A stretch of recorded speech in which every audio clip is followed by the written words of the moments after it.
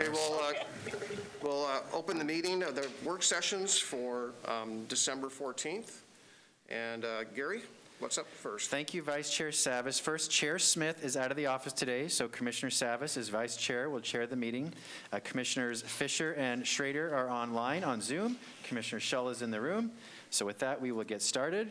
This is the last issues for the calendar year. We have a lot of business for you to conduct. First, Sheriff's Office body camera purchase.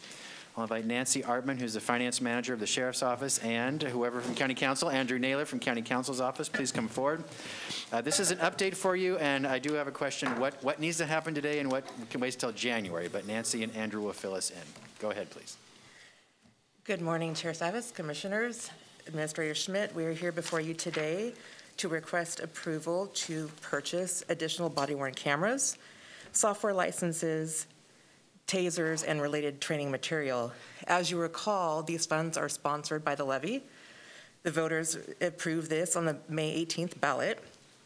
This purchase will occur over the course of 5 fiscal years, and we are seeking authority in the form of signature of a board order.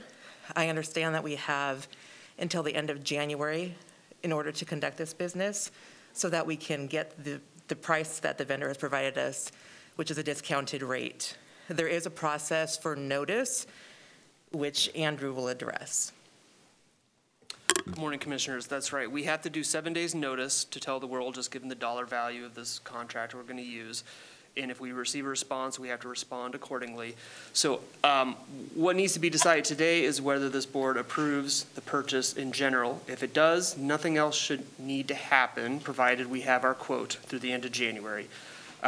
If that's correct, and we're confirming that, then the board will see a board order along the lines of what was in the packet, maybe revised on its consent agenda in January. If for some reason the quote does expire at the end of the month and we received incorrect information, provided this board still wants to proceed, Gary will have authority while the board's on recess to issue the purchase order. So in either situation, we have the capacity to proceed provided the board approves the purchase. And that's why we're before you today. We want to make sure you're comfortable moving forward, because either I'll sign it under the recess authority if necessary, otherwise we'll wait till January when you're back, but either way we want your blessing to move forward on this project.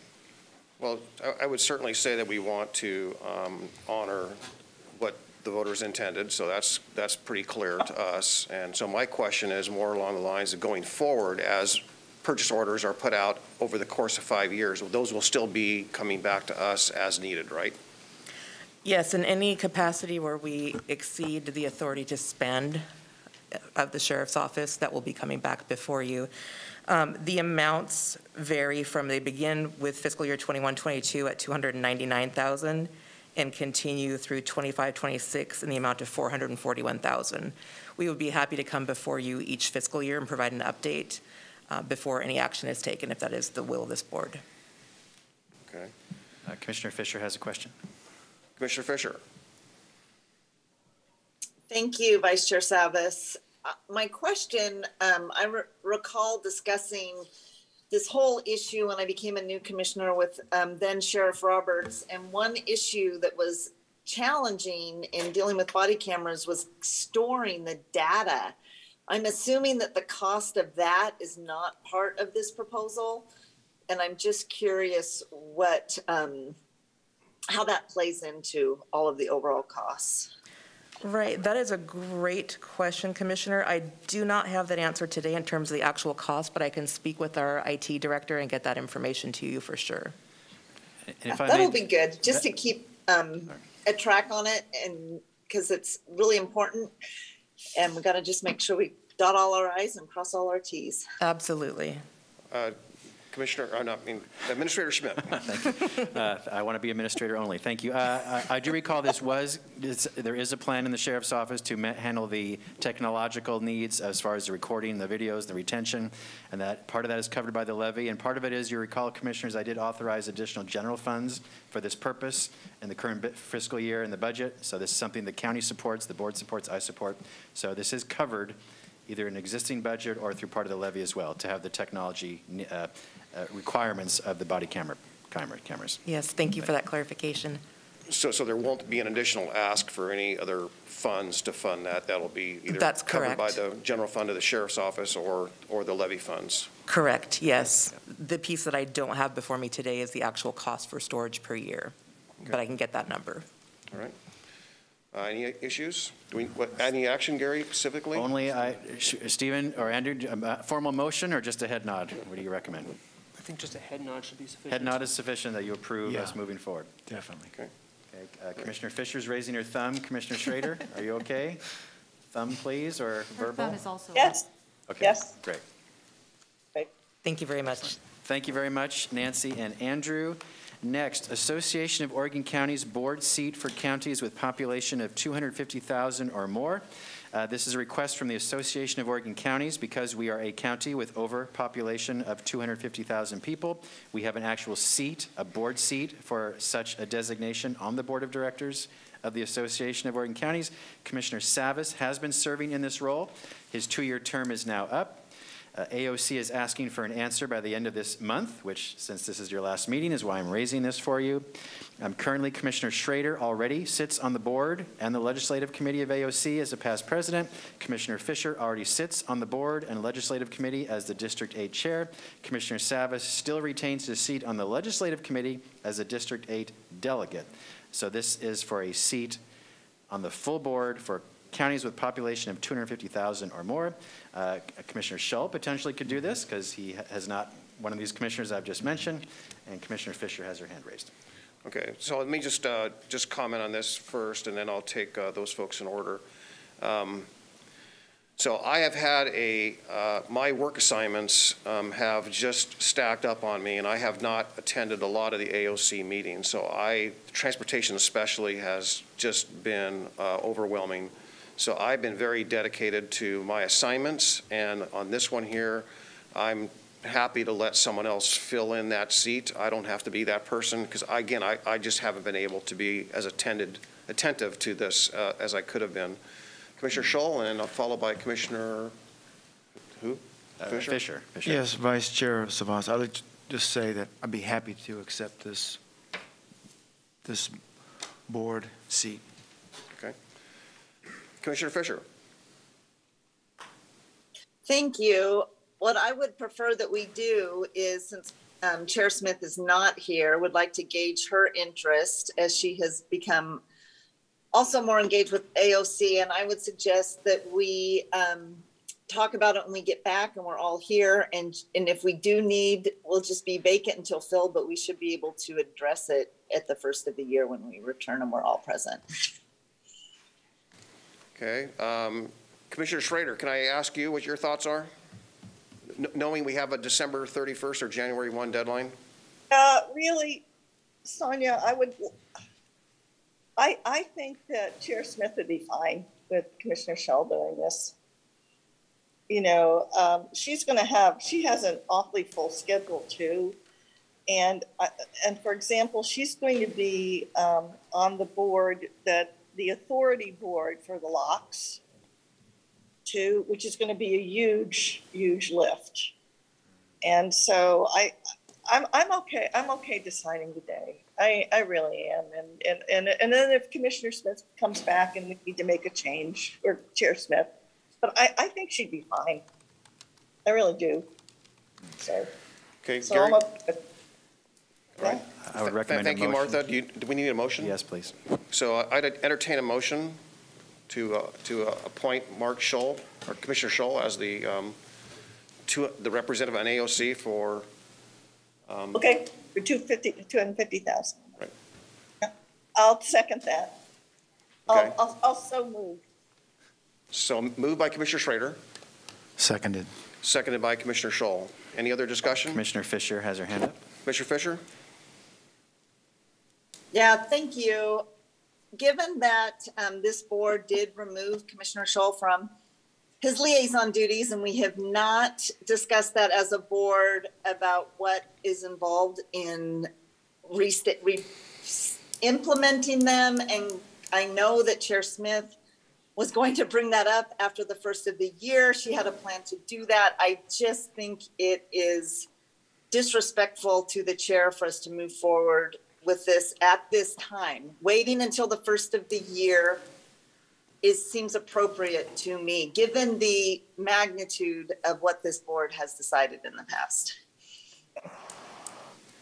Thanks. Gary, have you had any communications with Commissioner Smith on this topic? I have not specifically on this request. I do know that she has expressed, I have not heard her express interest on serving on any AOC committees at this time, based on her Yeah, workload. and I don't know if it was Commissioner Fisher or Schrader that indicated that Commissioner Chair Smith has indicated that she wanted to bring up the early next year, January, the assignments again. So I took that as a signal that Commissioner Smith would be supportive of reinstating some of Commissioner Scholl's assignments. That's how I interpreted that, but I can't speak for Commissioner Smith about that at all. So that's on me. I don't want to represent Chair Smith on that particular position without any authorization, but I did interpret it that way. Commissioner Schrader, did you interpret it that way as well? Shoulda, woulda, could. You know, I just think that it's time for us to move on and be a full board and have people do duties. I think we just need to. Again, I'm okay with moving forward today. I just don't see it as a big deal. Okay. Shannon, could you please take the roll?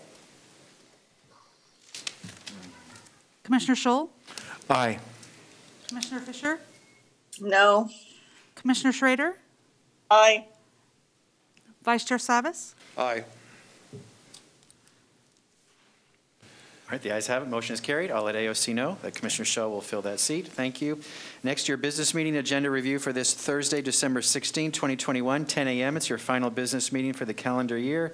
You'll have COVID-19 updates, a presentation on a year in review, accomplishments 2021, a video from Public and Government Affairs, a public hearing on a board order for the annexation to Clackamas County Service District Number 1, and then a large consent agenda that hopefully you will authorize today to move forward. If you have any questions on any of these items, if you'll please let me know prior to Thursday. Next, advisory boards and commission appointments. Shannon, would you go ahead, please? Up today, we have the Library District of Clackamas County. We have 2 people to recommend. Let me see. So sorry, I've lost my place. So Jeffrey Bornefeld and Natalie Smith are being recommended to serve on the Library District of Clackamas County and member cities. Yeah, colleagues, both Mr. Bornefeld and Ms. Smith have been stellar at representing the LDAC Advisory Committee, and they're simply up for renewal, so I would recommend that we approve them today. So moved. It's been moved. Is there a second? Second.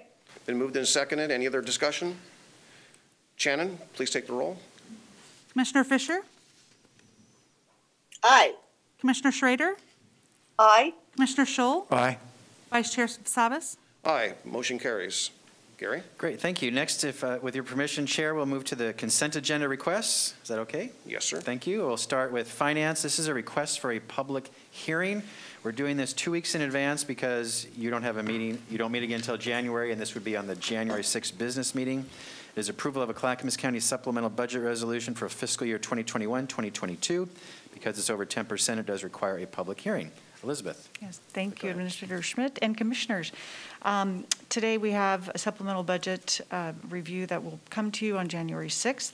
This is following Oregon local budget law found in ORS 294 that requires a resolution to change our appropriations and our budget spending limits.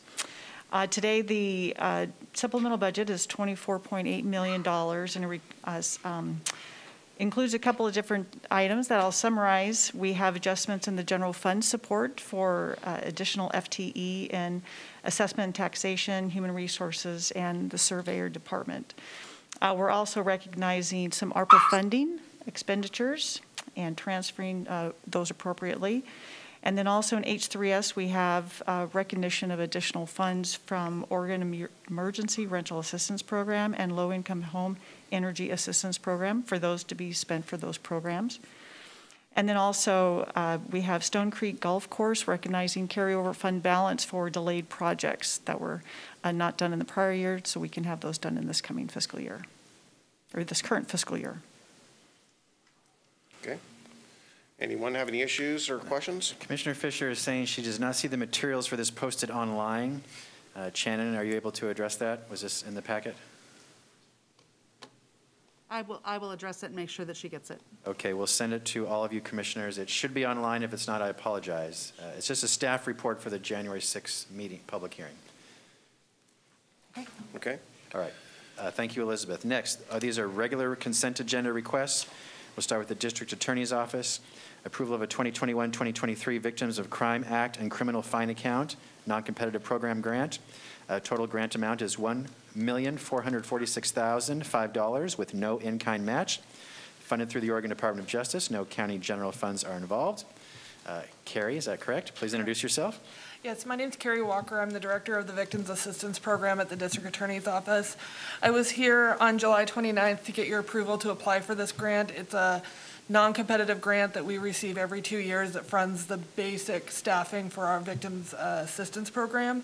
I am requesting that the grant agreements be put on the consent agenda for your signature. Okay. Any questions? Any issues, challenges? Okay. Okay. Thank you, Carrie. Next, for disaster management, 1, approval of an intergovernmental agreement with Colton Fire District for COVID vaccine administration.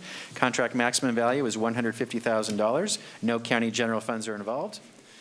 Daniel, go ahead. Daniel Neubauer, Interim Director of Disaster Management. The first is just what it says, to have Colton Fire help us with vaccine administration for COVID.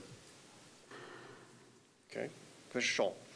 Daniel, I noticed that the amount for this vaccine administration that we dealt with last week to some of the bigger cities,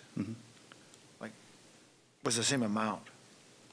That was why Colton's a very small population. Why are they getting the same amount as some of the bigger cities? The ones previously were renewals for that, so this is a new contract with Colton.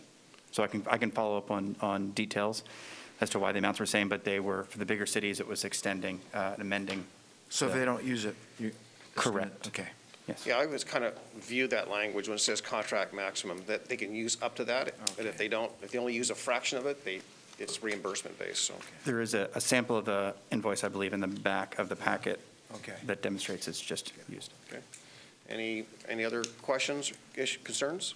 Okay, next. 2, approval of an intergovernmental agreement with the Oregon State Police for the transfer of medical examiner equipment for mass fatality incident response, funded through the Department of Homeland Security's Urban Area Securities Initiative. No county general funds are involved. These are 2 pieces of equipment that the medical examiner and the state uses as well, that we got through this federal grant, and the state is maintaining and will replace the equipment, and so we're transferring that so that that is kind of on their books to continue to maintain and eventually replace. Okay. See no concerns. Next. Okay, thank you, Daniel. Next, Health, Housing, Human Services. 1, approval of an amendment to the Clackamas Ambulance Service Contract. This amendment signifies the intent to develop a performance-based contract amendment. There's no fiscal impact. We had a policy session on this, Commissioners, a few weeks ago. Rod, go ahead. Yes, and to repeat the Administrator, this amendment is a follow-up to the policy session held on 11/23/21. The amendment will provide the time to update the ambulance service plan to support a performance-based contract amendment that ensures the continued advancement, enhancement, and innovation across the EMS system in Clackamas County. No general funds are involved. All right, I recall there was unanimous support for this, so. Yes, yes. All right, item 2, approval of a 2022 revenue agreement with the Oregon Health Authority for the operation and financing of community mental health, addiction treatment, recovery and prevention services, and problem gambling programs. Agreement value is $8,383,001.70, funded through the state of Oregon. No county general funds are involved. Yes, this agreement provides the funding, the local administration and operation of the program, just mentioned, ensuring behavioral health and addiction services to residents of Clackamas County.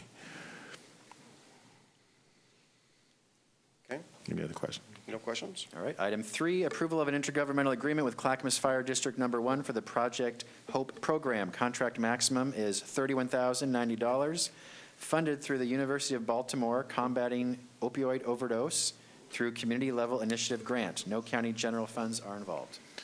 Yes, this agreement provides a community paramedic to the Project Hope program just described. Any further information? Okay, Rod, tying this one and just the previous one with the $8,303,000 for, drug addiction, apparently, alcohol addiction, mental health. That's a lot. That's pretty much. Is that pretty much the operating fund or resources for mental health here at Clackamas County? Yes, one is through behavioral health at first, the larger amount, and then the public health is specific to the Project Hope program. So I would say they all are serving similar populations and could cross over, but they're two separate programs, if that's what you're asking. Well, thank you for that. I just want to put some commentary in that even yesterday at length, so many people are asking or expecting that the state of Oregon or us, Clackamas County specifically, step up with, more addiction treatment, behavioral health treatment, a facility of some sorts.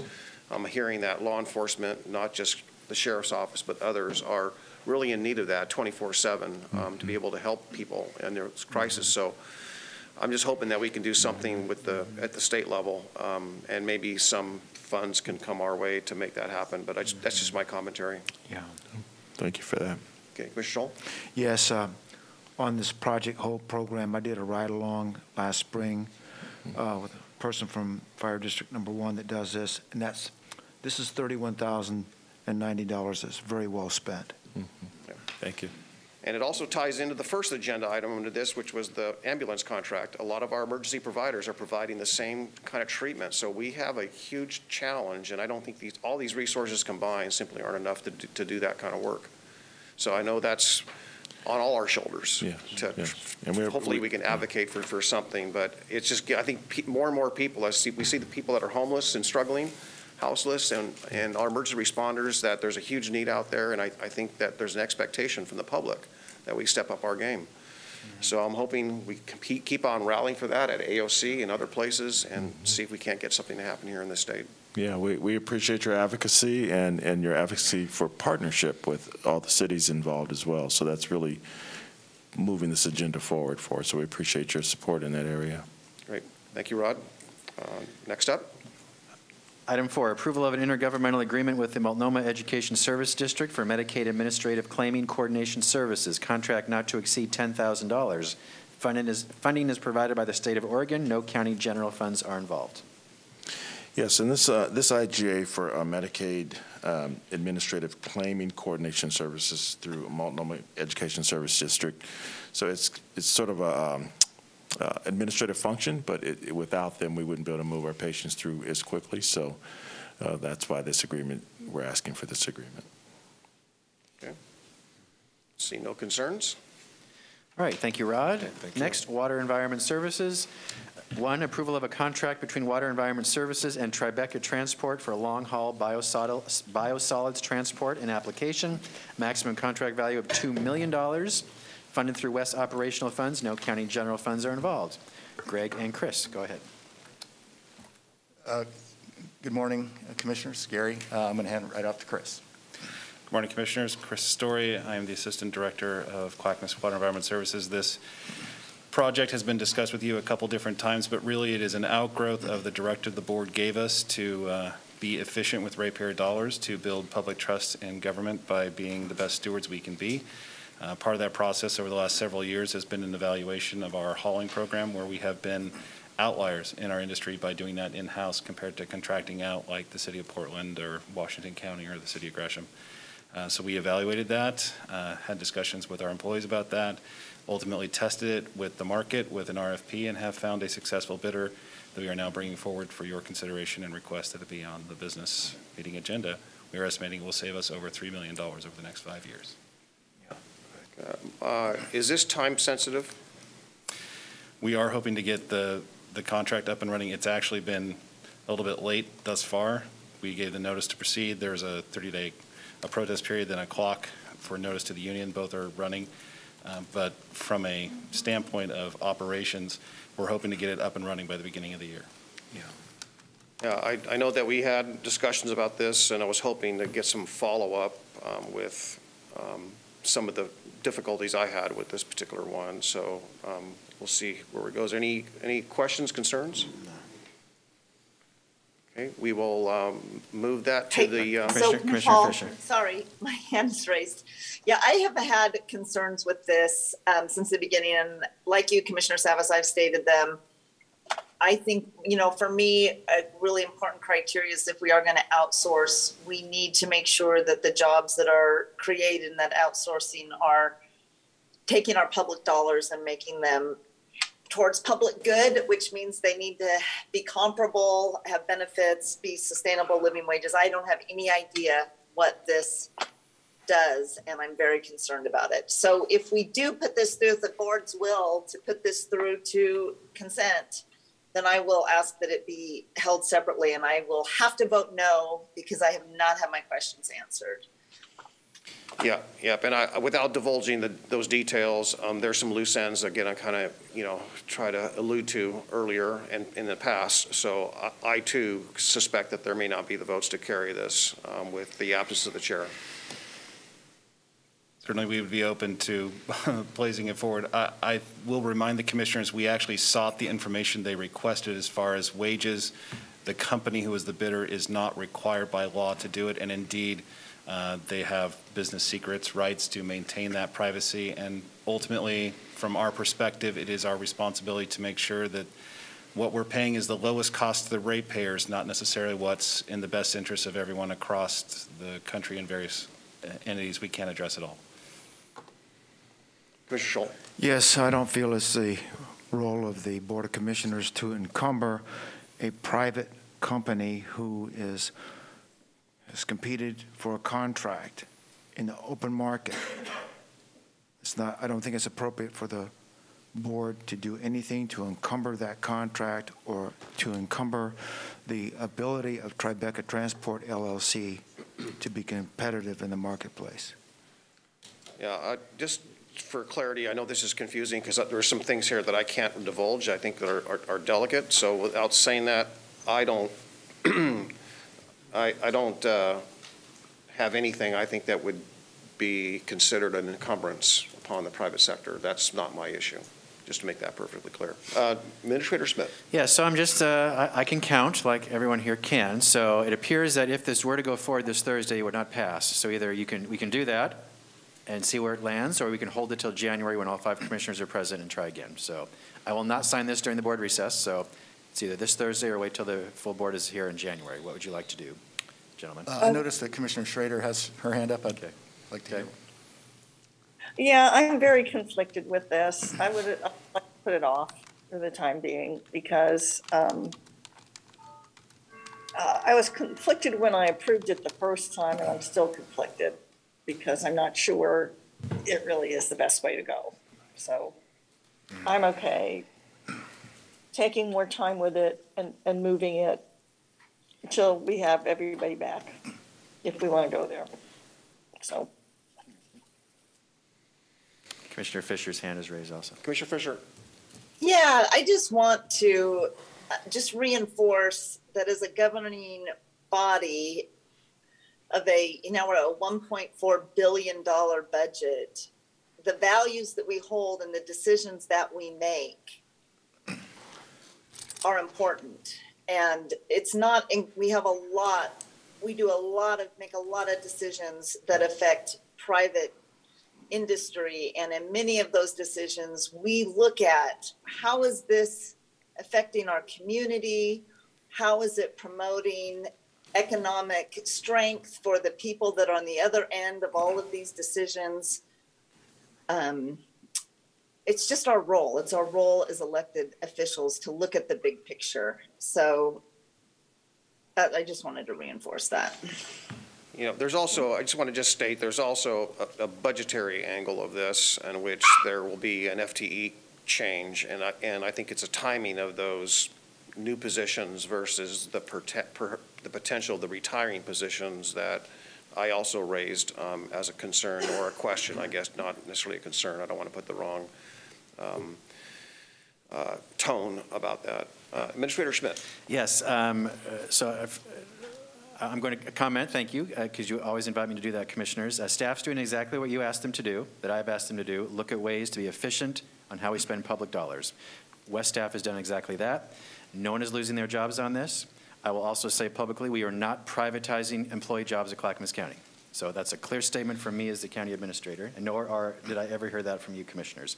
So with that, what I recommend is we pull this item for this week, and I also suggest we probably need a work session with the board and/or an executive session, because there clearly needs to be more conversation with the board before this even comes back, is my suggestion. Okay, thank you, Gary. Commissioner Schull. Gentlemen, how's this delay going to affect this contract, the contract price? We don't know. Okay. And Gary, can I answer your question? You know, I agree with everything that's been said. You guys have a job, I have a job. My job is to do what's the best for our ratepayers. I realize, and you're the decision makers.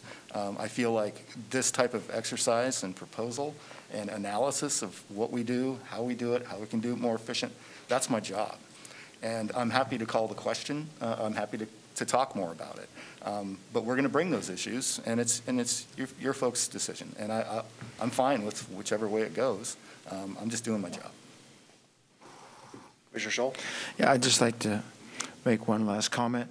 And in my opinion, we should move forward with this. We've talked about it. Wes has briefed us several times over the year. I think this is in the best interest of Wes as ratepayers in the county to move forward with this today. Right. And yeah, I think a work session would be a good idea. I'd love to discuss this so there's better understanding. I think that anyone who's listening to this might have some curiosity as to what this is about, and I'm happy to do that in the appropriate work sessions or executive session as needed. So we will defer this to January. That is my recommendation, and let's schedule a policy session ASAP, first week in January or second week, please. Certainly. Okay. And if the board could send what questions or information you'd specifically like briefing upon, we can make sure that's a productive time and answers the questions that you have. Okay. Okay, so I'm going to pull this item from the agenda, consent agenda for this week. Thank you very much, Greg and Chris. Next, technology services. One, approval of a purchase of broadband expansion supplies from Power and Telephone Supply Company. Total contract value is $317,418.75. Funded through the American Rescue Plan Act project funding. No county general funds are involved, and this funding is from the county that the county has authorized, correct? For ARPA funds? Great. Dave and Duke are here. Please go ahead. Good morning, Commissioners and Administrator Schmidt. I'm here with Duke Dexter, our project manager from CBX, so obviously we're talking to CBX here. We have a purchase request that's tied to some good news. The Phase 1 construction of the ARPA broadband is going full bore. No pun there, sorry. But we're going full bore and actually doing very well. But as such, we need to buy a lot of fiber. Given the state of demand in the market, we are trying to move forward. And thanks to some excellent help from purchasing, we went out with a bid to order what we require for the first phase and probably a good part of the second phase of the build. We had 8 people bid, or 8 companies bid. The winning bidder was the Power and Telephone Supply Company with a $317,418 bid for fiber. We would like to proceed forward with that procurement. This is through ARPA funds, and it'll allow us to complete our Phase 1 and get moving on to Phase 2 builds. Okay. Commissioner Schull. Just out of curiosity, how many miles of fiber does $317,000 buy? You answer that one. How about feet? Okay. Without doing the math in my head, I know we bought 500,000 feet of drop cable. Oh. I think 40,000 feet of 96 count fiber cable, 80,000 feet of 48 and 24. Now, is that going to provide the cable needed to get out to those Yes. those areas in the county that are currently unserviced by cable?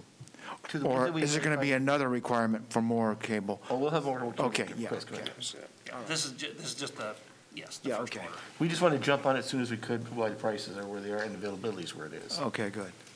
Okay, Commissioner Fisher. Thank you, Vice Chair Savas.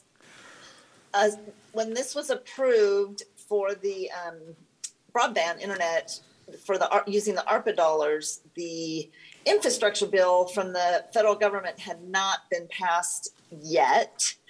And I had asked the question of our public government affairs folks as to what are we going to expect to receive, or what can we receive, what's potentially on the table to help fund this from the federal government, because I do understand that a big chunk of money will be coming to the state for this purpose. And I have two questions. Number one, do we have an answer to what we will be receiving from the state or from the feds through the state? And then number two, my next question is, if we are receiving, if we can have access to substantial resources, can we shift the payment for this to those other dollars?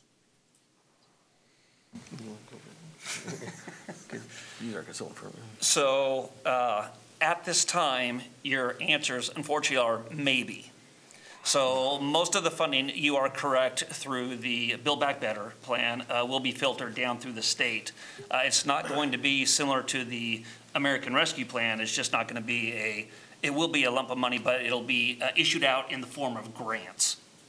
And so because there's kind of all this different federal money through different agencies, we are working with a consultant to try and understand those channels of funding and how they can work with our ARPA funding and with the areas that we want to expand broadband fiber to. So I don't have a specific answer for you at this time, but it's something that we're working through right now. Yeah, that makes Okay, perfect. just a follow-up, Chair Savas. Yep, please. So I guess this is a Gary, or I don't know if Elizabeth is still in the room. If we are able to switch out funding streams, is that going to be possible? I want to make sure we expand broadband. It's a huge need that is laid bare. I just know we have a lot of needs, and so if we can use other funds to do this and utilize our significant ARPA dollars that are going to this project for something else, I want to see if that's possible. Sure, we can have that conversation. If indeed we get money from the state or feds for broadband, and that's allowable, you could choose to reallocate the money you've already given to TS. But I will say that TS is making purchases now on the expectation they're going to get the money you've already authorized. So only until the state or feds provide that funding, we can't tell them, oh no, we were kidding, because they're making purchases right now. But yes, we. Yeah, no. I don't want to be kidding. I really want to move forward with this. Yeah. I just want to know if that's possible bureaucratically, budget-wise, ARPA, I don't know, strings, I guess. I don't know the answers to those questions. I understand your point you're trying to make, Commissioner Fisher, and I think perhaps if that opportunity comes and we are eligible to either apply for a grant or receive a grant, I think the question will be, do we displace those dollars and free up ARPA dollars, or do we augment those new dollars for new expanded service? I guess that's a board decision and a work session, ideally. Yes. Because there's two opportunities there that ought to be entertained. Yep. Yes, I like that, Commissioner Savas. I just want to make sure we aren't tying our hands with this. I want to make sure those options are still on the table. Yep. That's part of the reason why we did the phase approach, was so we could break it into doable chunks and actually finance and do the construction in those chunks, and not just throw out $10 million for the fiber right off the bat. We break it into doable pieces. Okay. Commissioner Schrader. Yeah, I think that we can be flexible, but I do think we need to allow, right now, again, purchases that have already been made, they're gonna, that's kind of, cross that bridge. I will say, in terms of broadband, what I hear from our superintendents and our school districts and our teachers and our education professionals is that, particularly during the pandemic and the way education is kind of been transformed and changed with online work, that there's a social equity component to this, is that we do have children and adults who are unable to access information and education and things that are really incredibly important for them because of this lack of connectivity in these areas. So I also don't want to lose sight that there is a real, we have competing priorities. I know that, that's part of our job. But I also want to make sure that we understand that there is a significant social impact, and that it is an equity, in my mind, it's a real equity issue as well. And so I just want to make sure that gets on the record in terms of access, so. Yeah, thank you, Commissioner Schrader. And that's exactly a concern I think that I share as well, and that is that, especially if we're talking about children, whether it's healthcare, education, everything else, people need to have access, and I think that applies. That equity lens needs to be applied, so I just don't know how you or I could function without good internet service, right? We all count on that. Oh, but now, I mean, look at this. Can you imagine being out in an area where you don't have, you don't have access to this? I mean, it really is a huge issue in the school districts and the education, our Clackamas Education District, they saw it as a huge issue. And I haven't talked to Larry Didway about this in particular. I did talk to Jada about it, but I bet it would not surprise me if that still is a significant issue within all of our districts in this county. Yeah, I think our work on NACO, it's very clear that if it's not clear to a lot of folks that broadband, access to broadband is considered a critical infrastructure piece and will be a part of our lives. And I think it's an expectation that it'll be provided, whether it's the private sector or grants or augmented by funding from our federal government and our local governments as well. So it's coming. And we just got to ready up for it. Yeah, it's a utility, and it can be public or private. But now no one can function fully as a citizen anymore, really without the access in this country. I mean, it's kind of like having water, sewer, all of those things. This has become that critical a piece of infrastructure. Right. So I'm going to take that as reigning support to have this move forward for the consent agenda. I would say now, but I'm all right being flexible. If there are other ways we can, that come forward that we can finance it. I don't think there's anything, but I think right now we ought to move ahead with it. Yeah, I do. Okay. But if there are other funds available, we can certainly look at that. Commissioner Fisher, if we can close this out, please, I'd appreciate it. Thank you, Vice Chair Savas. I'm glad you know that I'm here in the queue. This question is Gary question. Gary, is it appropriate for the board to ask staff or to set a policy? I guess it is already in our policy because we have that in our strategic framework, but to go after, to explore any and all resources in regards to expanding internet in our community, or does that just go without saying that we are also interested in seeing this through? It is on one of your 10 Performance Clackamas priorities, Commissioner, so it's already there, and staff's working on it for you. Okay. I just know it's a lot of work when grants come down from the state. Sometimes it's like, oh my gosh, do we really want to apply for this? Because it can be so cumbersome, but I really want us to go after any and all resources, and I'm pretty sure the rest of my commissioners would agree. Okay, anything else on this matter? As Duke mentioned, we do have a consultant that's an expert in this, that's helping us navigate through all those difficult issues and find out which ones we qualify for or can't qualify for. Okay. Right. All right, thank you, Dave and Duke. Next, the Sheriff's Office. Approval of a resolution to delegate signing authority of sensitive documents to the Chair of the Commission and the County Administrator to sign on behalf of the county and its service districts. Nancy from the Sheriff's Office and Stephen, County Counsel, are here. Please go ahead. Morning, Commissioners. Stephen Matcar here with Nancy Artman from the Sheriff's Office. What we have for the board's consideration today is a resolution which would delegate signing authority to the county administrator or the chair to sign sensitive documents for the remainder of this year through December 31st of 2022.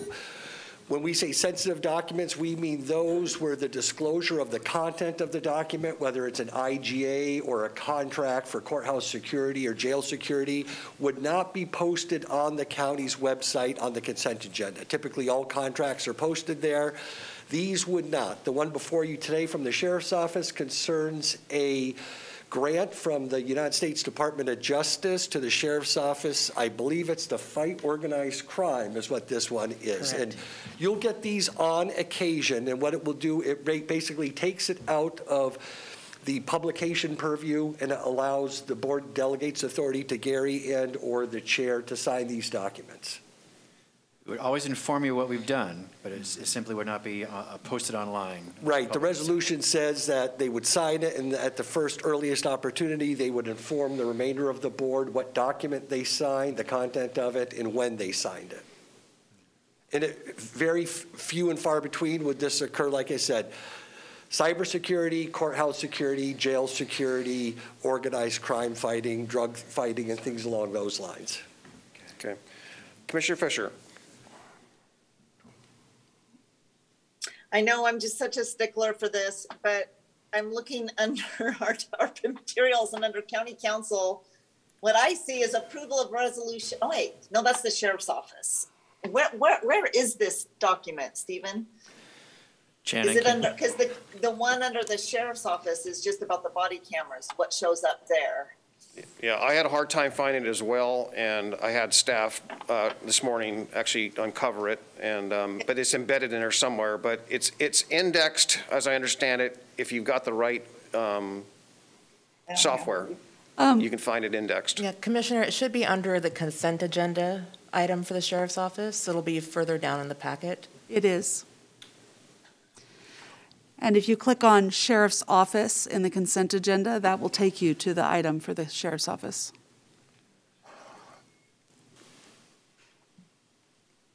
I reviewed the material. Anyone else have any challenges or with this? Makes sense. I understand the sensitivity and required, so I'm okay with that. Yeah, I'm looking under the Sheriff's Office. We have the ABC Library District. We have the January 6th supplemental judgment and the body camera purchase. You would need to scroll down, Commissioner, to the consent agenda.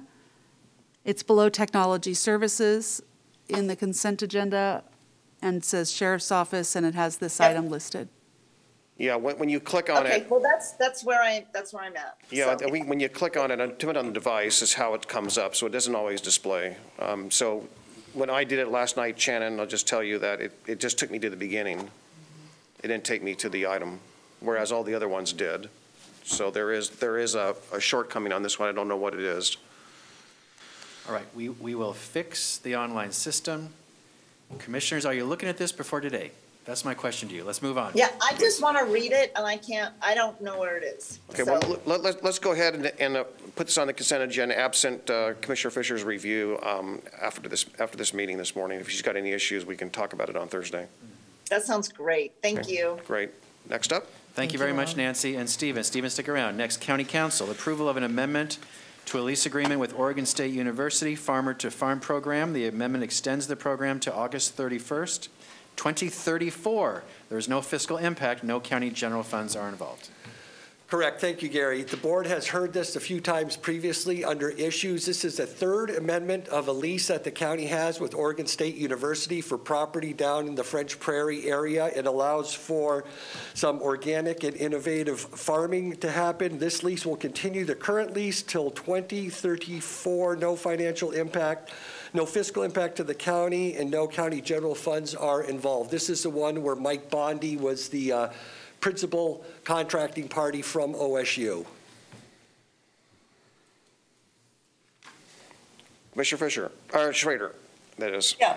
I just want to say this is a 2 thumbs up. This is the Willamette Valley Experiment Station, and it's OSU's hub for agriculture, not just our county, but for the regionally here. So it's, you know, good bill, do pass. Whatever. Okay, sounds like a move forward. Thank you. Yeah. Thank you. Thank you, Stephen. Next, Finance. Approval of a resolution acknowledging the financial statement findings for fiscal year 2021 and describing corrective action related to Clackamas County Service District Number 5 in accordance with ORS 297.466. The Service District Number 5 is a lighting district. We have Elizabeth and Dan. Go ahead, please. Thank you, Administrator. And Elizabeth Comfort, Finance Director.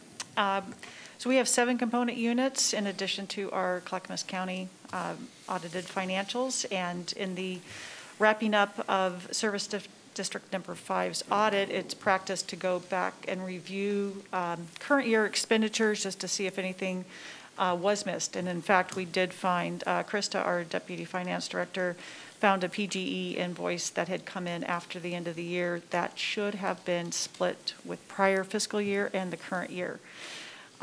So that did mean that when we submitted the material, the financial statements to our auditors, that was not included. So that means that we did not include 100% of the financial information. So this resulted in a finding. As you see below the resolution, we have addressed this. We've had trained our AP staff to also monitor year-end, around year-end invoices to catch this kind of activity. And Service District Number 5 has few invoices of vendors. One of them is PGE, so this one is significant, close to $100,000. And 63% of that should have gone to the prior fiscal year. So this has been addressed with the finance team as well to be more diligent on looking at those. And then we've also met with our peers, our friends over in DTD to help us watch those when they submit the invoices as well. So we partner in keeping this from occurring again. So the resolution before you is an acknowledgement that you've been made aware of this. And that you've heard that we have come to, that we've recommended and responded appropriately to this. Commissioner Fisher? Thank you. This brings up a question in my mind. I know our AAA bond rating is based on our financial strength and our contingencies and reserves. Is our AAA bond rating also based on our processes and procedures and following through on those? Yes, it is. So does this affect could this affect our AAA bond rating? I don't believe so. This is a component unit and it is a small fraction of the Clackamas County organization as a whole. And we've responded to it swiftly and appropriately, and that's what they're looking for, is good demonstration of response and preventing this to occur going forward. So my question, I see that Mr. Madcore has left the room. It's more of a legal question to some degree, and that is I could see a dual role here, but if this moves on to the consent agenda, will this be convened as the lighting district? So there is another district role here, right? Are we convened here as the district, or are we convened here as finance? And is the issue under finance, or is the issue under the district? So I need clarity on that, Administrator. You want to answer, Dan, or do I need to get Stephen? Probably confirm with Stephen to make sure we're clear on that, but essentially this is the role of finance as they complete the audits for the various entities. So I would make the assumption that it would be under finance and the good work that they do. Okay. We can confirm that for you to make sure it's placed appropriately. Okay. So the question that Commissioner Fisher asked would be impact the district or the county or both? Because there's two hats there, right? Right, and we do, the county staff and finance department do oversee the audit for this service district. So it would reflect on our reputation. Which the steps you see today are those corrective actions to ensure that we are responding to that. And I guess if I could be so bold as to say a couple of words, The district is under my purview. I'm here to accept responsibility for this. I'd like to inform the board directly that not only the corrective actions that Elizabeth identified have been implemented, we have talked directly to our staff as well. This was a one-off. Historically, these charges have been prorated. There was some confusion amongst our support staff and district staff about some possible changes that would benefit the district. They have been informed those. It's basically, if it's not broke, don't fix it. To be frank. And we have informed them of this finding. We have informed them of the fact that this, any end-of-year billing changes that we look to go forward from this point now and in the future are vetted not only through senior DTD management, but also finance as a whole. So I want to make sure that the board knew the corrective action that we have put in place. Administrator Schmidt. I spoke to County Counsel Madcore, and he recommends that this should be on the agenda twice. Once as the county commissioners for the finance department, which does conduct the audits for all the component unions, and you meet as the library district board as well. So that's what we'll do. We'll put on the consent agenda twice.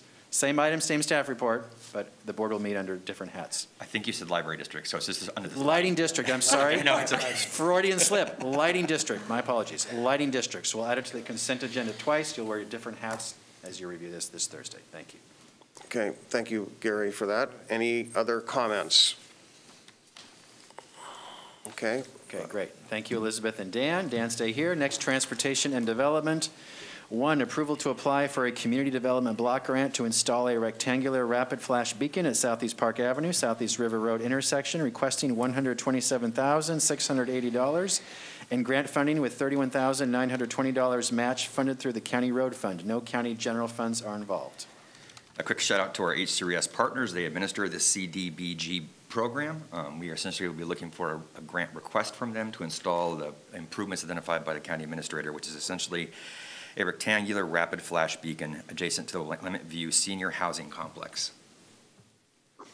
So if this is eligible, this is probably not totally related, but I assume that there's low income eligibility for CDBG money for this? And this area qualifies. In this particular area? Okay. Thank you. Any questions? Seeing none.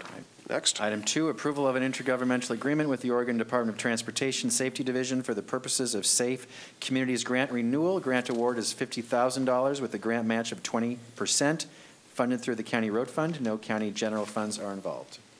Just want to clarify again and highlight that this isn't a renewal of an IGA with ODOT. Essentially, this year's focus is on the issue of driving while under the influence of marijuana.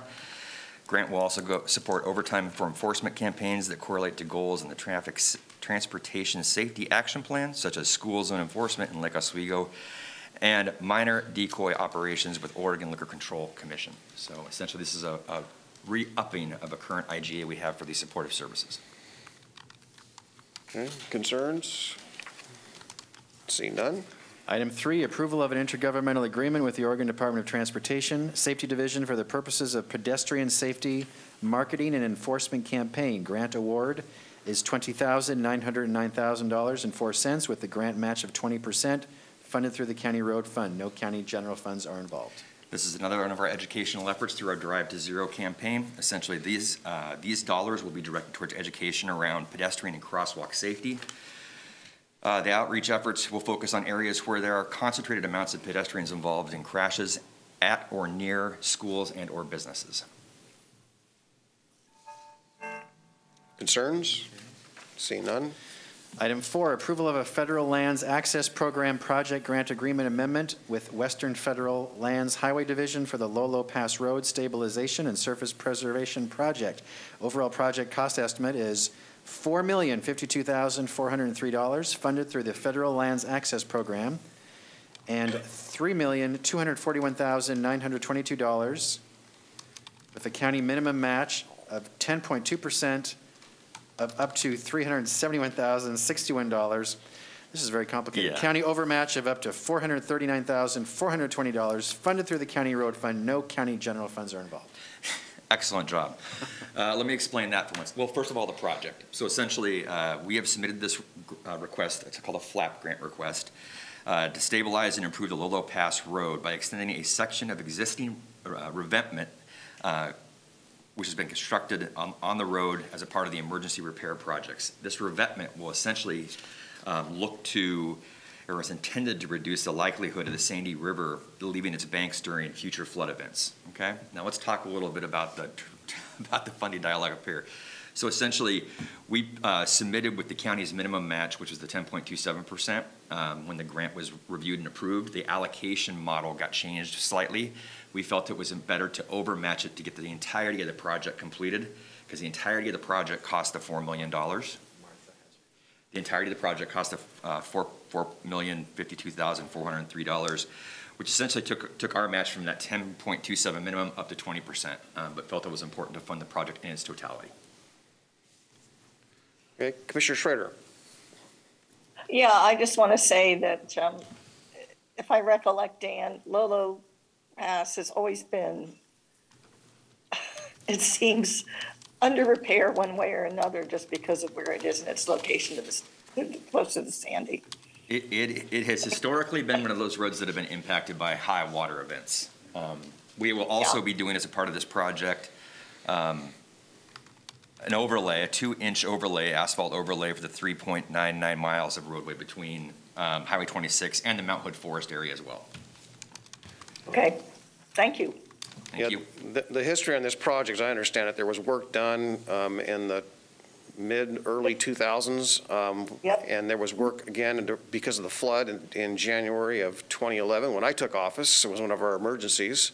We put tens of millions of dollars into this road. We and our partners, there's been a lot of grant requests, federal grant requests, state grant requests to try to facilitate this, yes. Yep, and there's probably more to come, right?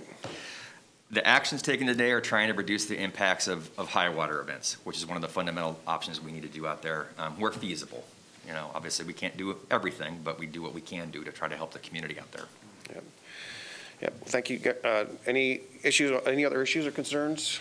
See none. Item 5, approval of an amendment to a contract with DKS Associates for the Clackamas County Regional Freight ITS project. Amendment adds $143,881.26 for a new total not to exceed value of $414,015.23, funded through federal funds with a $15,803.61 match, funded through the county road fund. No county general funds are involved. You've seen these before. To keep this short and sweet, essentially, we are requesting the assistance of our design consultant to perform construction contract administration and construction engineering inspection services for this particular project. There were federal grants that were secured. We received federal funding to plan, design, and deploy ITX technologies on road infrastructure within Clackamas County, ODOT, City of Gladstone, and the City of Wilsonville jurisdictions. These improvements include, but are not limited to, installing radar detection, installing pan, tilt, zoom cameras, installing wireless interconnects, and furnishing traffic signal controllers. I'd be happy to answer any questions you might have. I see no concerns. Great, thank you so much. Thank you, Dan. All right, Commissioners, so what I've heard today is for the Finance public hearing, we are moving forward to put that on the January 6th business meeting agenda. All the other consent agenda requests are for this Thursday, December 16th, except we're removing the Water Environment Services item, and under Finance, we are adding the Lighting District also under the Lighting District, so you'll meet twice under that item. With all of those changes, may we put this on this Thursday's agenda? Looks like a yes. Thank you, Commissioners. Back to the issues list. Commissioner Savas, you asked to talk about shelter program. Yeah, I appreciate, after, I was a little bit surprised on Thursday, my fault. I was so busy I didn't have a chance to review my emails from earlier today, and thank you, Rod, for sending the message. As I shared, I believe it was September, I was looking ahead thinking we need to get our shelter program moving forward. And when I say that, I had two things in mind. Number one was the inclement weather challenge that we're facing. I feel relatively assured that we've got some of that in place. I think we can always do better, as I understand it. But primarily is taking the next steps, as I talked to a lot of people, taking the next steps to build upon the success of the Veterans Village model. And I know that that has been a challenge in a number of ways. And I was speaking with Administrator Schmidt and I think Friday about this. And it occurred to me that when the Board of County Commissioners approved the initial funding to launch that program back in 2016, I believe, that task was put on the shoulders, if you will, of the Housing Authority, H3S, and we realized then that that's really not in their wheelhouse, so to speak. And we formed the Administrator Housing Task Force with then Administrator Krupp at the time, and we got our disciplines and departments of the county to work together. It was a great success, and we helped work together to make that project whole. And I suspect that as a learned lesson from that, I don't necessarily think that nothing's really changed in that regard. And I think maybe offering the assistance to Housing Authority or H3S staff or both to do something similar or ask them to do something similar, I think is incumbent upon us to realize that from that learned lesson that we should be doing the same. And in that discussion with Mr.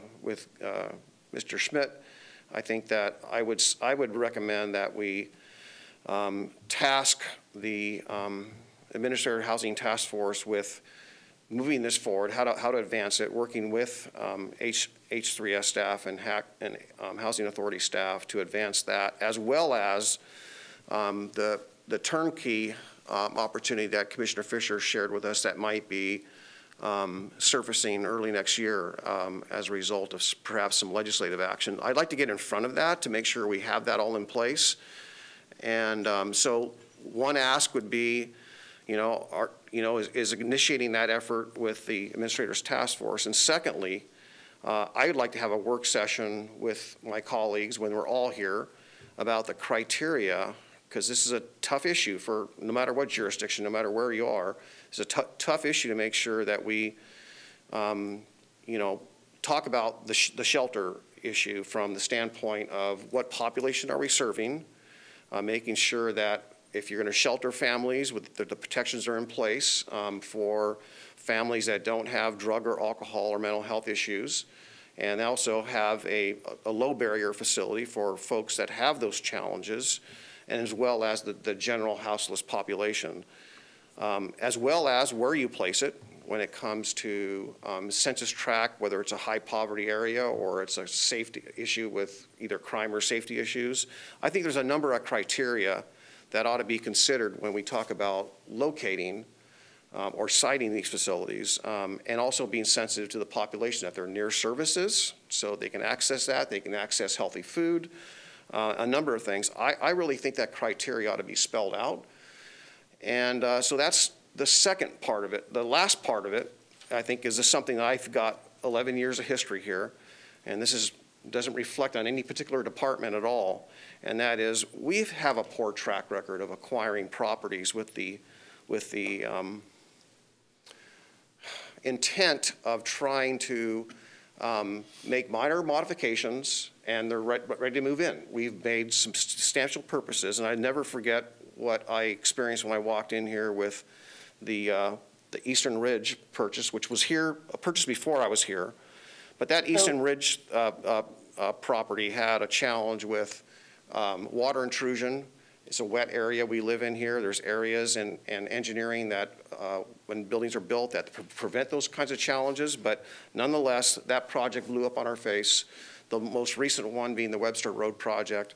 It was anticipated we could move in there, buy it for a low amount of dollars and move in with a short amount of time with minimum improvements and to be ready to go. And here it is years later and millions of dollars later. So what I'm very concerned about is acquisitions and how we bring in some experts that have the gift, the art, the experience of assessing properties and whether or not it's a good find or a problem find or maybe a property to walk away from. Not dissimilar to people that buy equipment or buy cars. There's a knack and a gift to walking away or knowing when to walk away from a particular property. So those are three things I really like, I think that we ought to be focusing on, and that's what I have for that. And again, there are many aspects of the sheltering program that I think are kind of important if the way things are happening here with regard to perhaps the house's population growing. I think the concerns are real. and we need to be better prepared. And I'm just saddened. I'm pleased, again, with how we're running it. The Veterans Village, for example, and I think that transition model is a great model, but we need to look at everything. I don't think anything can be ruled out, and I'm hoping that all 5 of us can agree that transition sheltering is a good thing.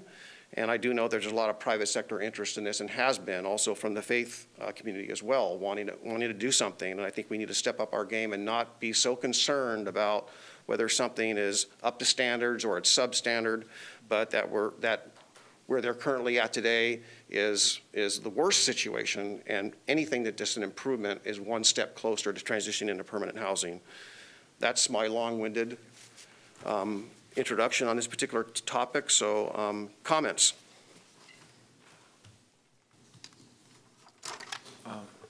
Commissioner Scholl. Yeah, I agree with your concerns. You know, as supportive housing, H3S looks at phasing out of our motel rooms by the spring. It's imperative that we come up with some sort of alternative that's affordable, sustainable, effective, and can lend support to a greater number of people than we perhaps have never had to deal with before. In other words, economy and numbers is what we need to be looking at, and sustainability. Yeah, thank you. Both Sonia and Commissioner Fisher first, then Commissioner Schrader. Okay, Commissioner Fisher. Yeah, thanks, Paul. I see that this is all merging together with what I wanted to talk about based on my email that I received from the Association of Oregon Counties, asking if we would be interested if funding became available from the state of looking at turnkey. Don't know if it will happen, but would really like the board's blessing on saying, yes, of course we would be interested. We do want to have time for appropriate community engagement. And of course, we would want to make sure that any property that was purchased is a good asset to purchase. So that's one piece. I do think that we do need a full continuum of options for transitional. I was having a conversation with our community district attorney, Mr. Stewart, and it is very clear that while the vouchering in hotel motels absolutely works for many people, especially families, it is not appropriate for some individuals that need more individual space and to not be in such a group setting. So a whole continuum is needed. The one piece that I want to emphasize to the board is the local implementation plan calls for sheltering within it. I think our staff have the expertise absolutely to execute on what our goals are as stated in our local implementation plan. As commissioners, we get the really wonderful opportunity to state what outcomes we want to see, and our staff can implement that. I have complete confidence that they can and will do so. In fact, I was just on a call last night with all the providers looking at where we were. I was just a fly on the wall listening to the conversation. It was amazing and wonderful, and the recognition of where the gaps are and what needs to do to fill the gaps. Everybody's on the same page here. Let's just go forth and let our staff do the work. Would love the blessing so that I, as the AOC liaison for Health and Human Services, can report back that yes, of course, we would be interested. And I would really like Gary, if he would be so kind or willing to weigh in on what he suggests as process for us moving forward. Okay, let's just take these one at a time. I wouldn't hesitate at all to say or communicate to AOC or the legislature that we are interested. That's my personal opinion. Anyone disagree or have any other concerns? Commissioner Schrader. Yeah, I think we ought to, I think we ought to pursue turnkey.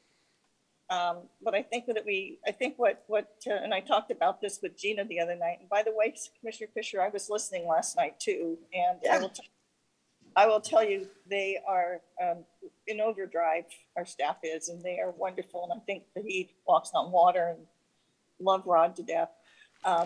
So just to give the kudos to those guys. I think that turnkey is an opportunity that if we have the time to set it up right, we could actually do some real good stuff with it. I think the timing is what really, at least from my perspective, that's why people were blindsided, you know, and I was talking to Gina about this, and it is working in other counties. So I would like to see us at least not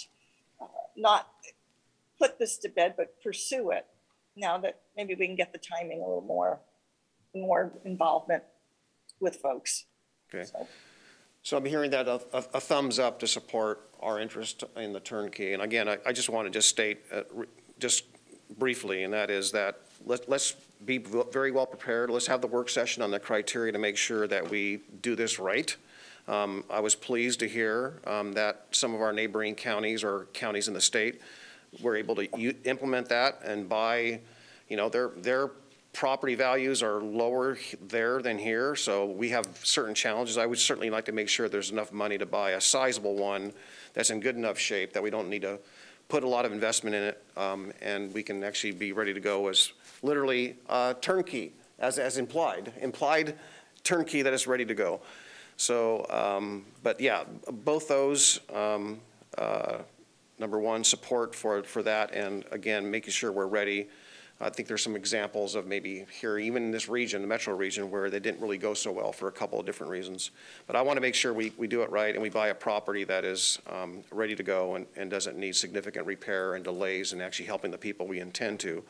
And last thing on that one is that, you know, at least we still have three motels that we're currently sheltering people in today, right? So we still have that opportunity. Though it's expensive, we know that we can get better bang for the buck, perhaps if we're in a ownership position of a good property that doesn't need a lot of investment in it. And anything else on this, Commissioner Fisher? You asked, anything else you want to add to turnkey? Make sure we covered your topic. Yeah, no, I think that's good. I'll go ahead and email Lizzie to make sure that we don't miss an opportunity with what Representative Marsh is exploring with the legislature. And then my only other point is if Gary has anything he wanted to add as far as how we'll move forward and making sure our staff has what they need and making sure that the whole board is informed. Yeah, I would say the whole board being informed is critical. Yeah. So, Gary, what would you like to add to this? Thank you. So on Project Turnkey, first I want to invite Rod or your staff. If you have anything to say, now's the chance to say it. Please come forward. So on Project Turnkey, Commissioner Shull, are you also okay with moving forward on pursuing this? Yes. So I'm hearing all 4 commissioners present say yes. So the answer is we're going to go forward on doing the work, but what I ask staff is you either can use the list we did before or start over or add to the list. We got to keep the board informed every step of the way. We have to have a community outreach project. So I advise that in January, we brief the board every week, either at executive session if appropriate or in public, on exactly where the status is and what our options are, so that if and when the state legislature says we're ready, we are ready to go. So do you have anything you'd like to add, Rod, or are you okay? Thumbs up, thumbs down, okay? So that's what we'll do, commissioners. We'll move forward and get a plan in place, and we'll report back to you regularly back in January, starting in January. So Gary, just circling back, my proviso on this is that we are prepared in all the ways I listed. Number one was acquisition of property, doing the research and the siting of all that. And I don't want to put a burden upon you know, Rod's department in something that they're not really experts at, right? And I'm not sure necessarily maybe whether it's Jeff Jorgensen's department or whatnot, but there are some people that I know in the private sector that have a lot of expertise in purchasing properties or stepping back from purchasing properties because that's what they do for a living, so they know how to do it. I think we need to make sure that we have the right folks. The other one is that a work session. I really need to have a work session. Is it going to be a facility for families? Because sometimes families and people with addictions or so forth don't mix in the same structure. And I think we lived that here close to where I live. I had a learned experience with that. So So my proviso is a work session on developing the criteria and using the Administrator's Housing Task Force back to both my issue that I put on issues and this one as well. Yep, we have a lot of issues here combined, so let me address that next. So as far as the work session, we do have one scheduled for February that we're going to talk about hotels, motels, congregate shelter, long-term, short-term, Vets Village, all of that. And you did ask for that this year, Commissioners. I take responsibility. It's a lot. It's a lot, and you know staff's overburdened. I know we have a lot of staff, but we have limited staff that works on board initiatives. So that's on me. I need to better communicate with you up front so you know that, but we did not meet your end of the year deadline. This is currently scheduled for February. We can move it sooner, but this is a capacity issue, Commissioners. So Project Turnkey needs to be ready to go like early February. So Yeah. I'm concerned about timing on getting you what you're asking for in time for, if we do a work session first, that's going to take staff time away from the Project Turnkey effort. Third part, Administrator Housing Task Force. I absolutely agree internally with staff. We need to coordinate and collaborate with H3S. This is not entirely on H3S. And the Housing Task Force has been helpful in the past, especially the Vets Village, as Commissioner Savas mentioned. So we had multiple departments involved, and I do support that at the staff level. And I'll reform that group right away to make sure that we're helping you, Rod, and H3S, because you can't do it yourself. But here's my concern. With respect, Commissioners, when you're involved, Commissioners, this is complicated because now I have 5 commissioners that care deeply about all of these topics. And 2 of you or less have to participate in this type of a task force. Otherwise, it's a public meeting, which is not a bad thing, but we can't have those open conversations at the staff level with a public setting. So I'm complicated because I know currently Commissioner Savas and Schrader in the past has sat on the Housing Task Force. But I know Commissioner Shull, Commissioner Fisher, and Chair Smith also care deeply. And everything we do has to be brought before the full board, absolutely true. So I just need your help, Commissioners, on how to have your involvement with this group. I value it and welcome it, but I know all 5 of you want to do it. So how do I maneuver that? I need your help. So I have a suggestion then about that, because I do feel that everybody wants to be involved in this. Why don't we let Paul kind of be the whatever? I will be glad to rotate in and out as necessary. Does that make sense? In other words, we need to share the load a little bit. Would that be acceptable to folks? You know, kind of like, you know, like with MPAC the other day, I screwed up and I wish I don't have an alternate yet. And I did something on the fly. And so basically, you know, which was problematic.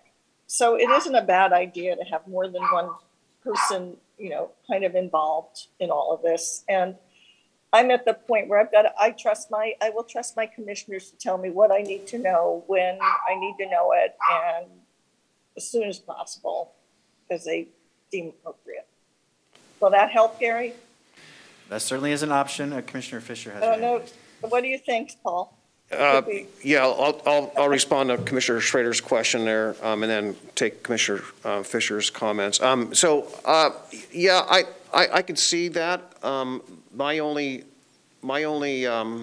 process or thought right now is that, you know, we need to be able to be nimble. And I know that when you work on something, if someone is, let's say, last in the loop to show up at a meeting or be part of that, they have to learn what it's all about. And I think that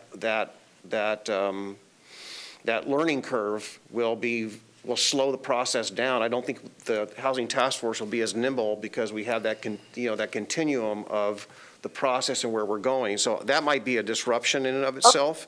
But maybe there's another way we can do it in a way it's informative, that we're, you know, sharing at these Tuesday issue sessions what comes out of those so everyone's informed. And I don't see anything, but we don't want to violate public meetings law either, but we also want to be nimble. So that would be my only comment, Commissioner Schrader. So with that, Commissioner Fisher, your hand's up. Yeah, thank you. I think that this is important enough, and there's enough political interest that staff should proceed, and then we get briefed as an entire board. And we have a structure now where we have flexibility to schedule additional time if needed. I really want us to team on this as an entire board. I think that's very, very important, and we all need to get the information together.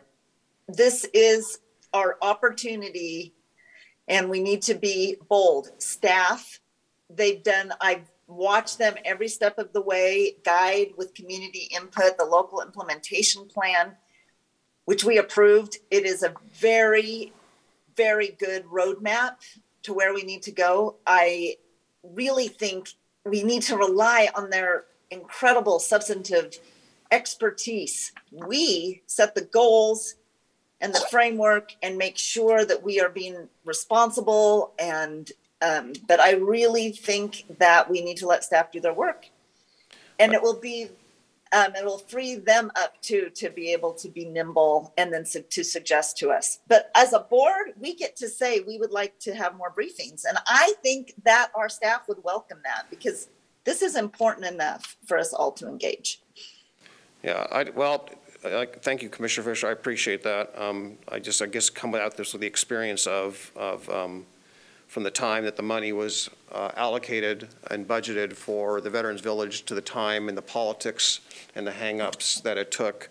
I think the learned experience working with Administrator Krupp and Administrator Schmidt is that success really depended on being nimble and expedient where necessary, and having the working relationship. And I think the politics, frankly, slowed it down. And my concern is that this is no reflection on anyone here, that it's, I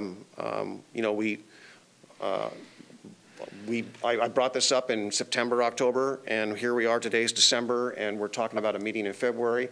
That should be an example that we need to have something more nimble than that, and provide the assistance and the experiences to help those departmental and bring the resources to bear, and just eliminate the politics from that. So I would say experience has proven that it worked well in the past, and I would be afraid, again, self-evident here, that the status quo and the need for other resources, outside resources, internal resources, is incredibly important.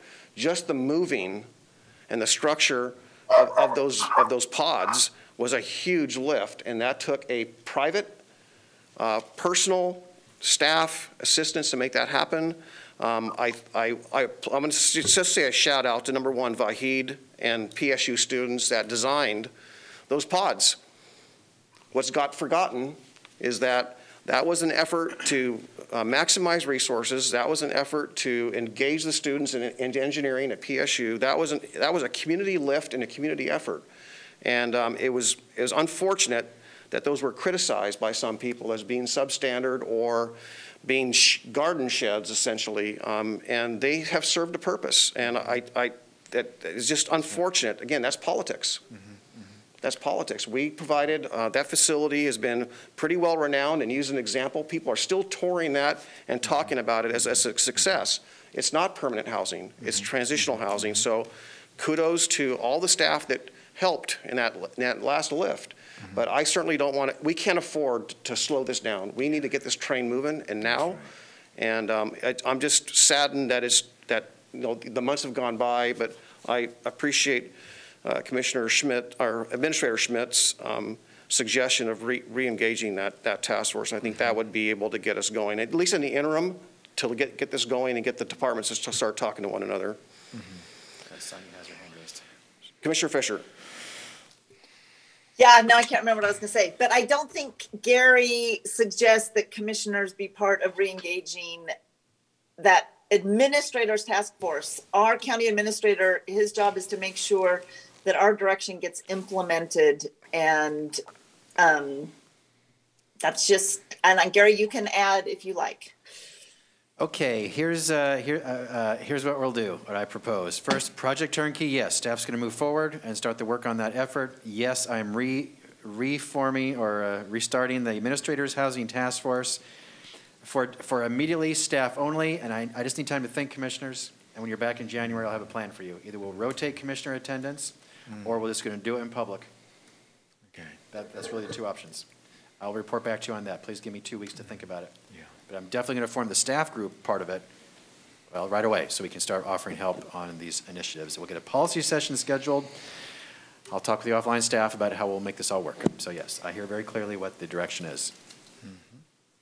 please let me get back to you in January on what the commissioner role looks like, if that's acceptable, please. Okay, and Gary, maybe we could do it with some kind of a Gantt chart, basically timelines that has deliverables and anticipated, because without, again, my last experience, without really measurements and metrics and meeting goals and deadlines, I don't want to find ourselves stalled out, and have that whole turnkey thing pass us by, or a sheltering opportunity pass us by.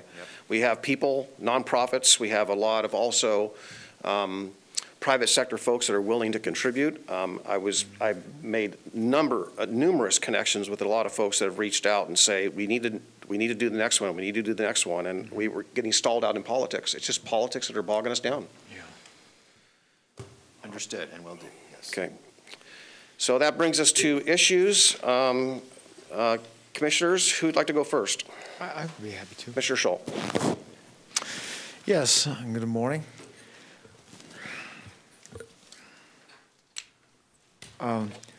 First of all, I'd like to say thank you to Deborah Mason and staff at the Clackamas Service Center ribbon cutting ceremony last Friday morning at their new warehouse.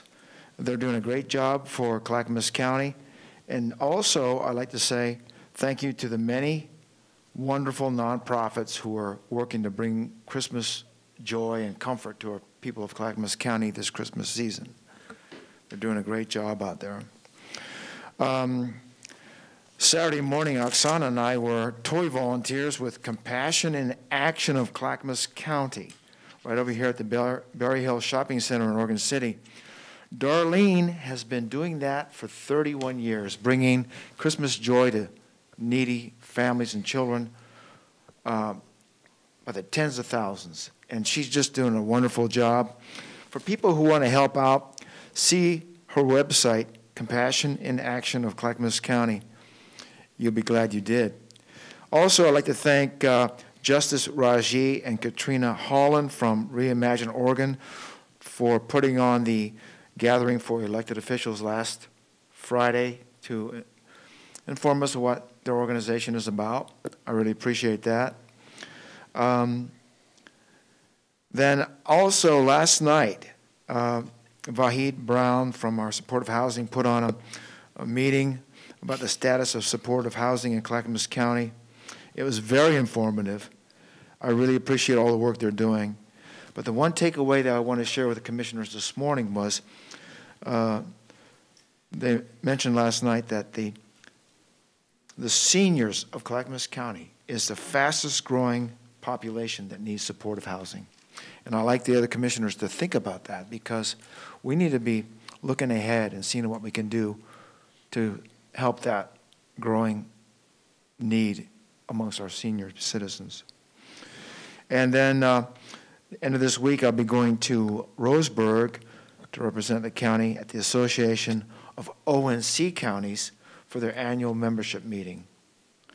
I look forward to doing that. And then I just want to make one comment about Veterans Village. When I was there and visited the residents, I heard nothing but glowing remarks from them on how effective it is and how helpful that facility is for some of our veterans. And I think the paradigm of Veterans Village is something that could be applied, like you suggested, to other populations in the county. And so as we look at our need to support those in need for housing, I think that Veterans Village example needs to be looked at and replicated for other groups of people. Thank you. Yep.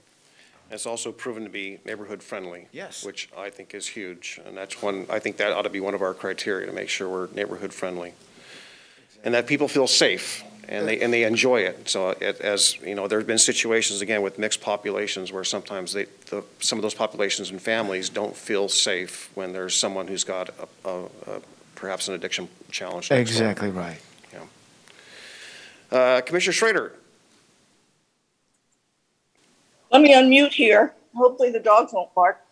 Well, a couple of things. I want to thank Gary for, we had a meeting with Oregon City yesterday that was dealing with again, with their police chief, who gave us, and the mayor, Rachel Lyle Smith, and were giving us kind of an idea of what's been happening on the ground and how we could actually collaborate more closely with one another. Oregon City said they'd be willing to put some of their own ARPA dollars into helping to solve the houselessness problem, which I think was wonderful.